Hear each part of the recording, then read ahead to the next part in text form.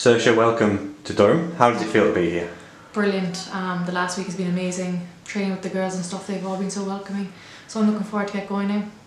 Obviously a move to England. How excited are you to test yourself in the FA Women's Championship? Yeah, it's a big move. It's a really competitive club. They've really been up there, and yeah, look, I'm buzzing to get going and hopefully compete and look pushing for a title with this club, and I think they deserve it. So yeah, really excited.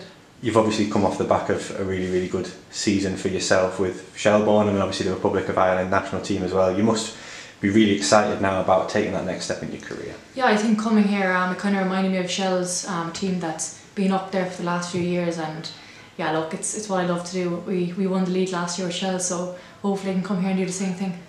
You obviously know Nisha as well, so that must help the transition process. Yeah, definitely. We've been friends now since we were like 15, so it's nice to come and know another Irish person. But as I said, everyone's been dead on and so welcoming.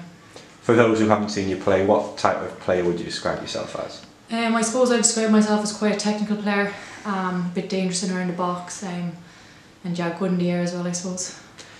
You've obviously kept track of the team the last few months. How excited are you to come play in front of our fans and in this league now?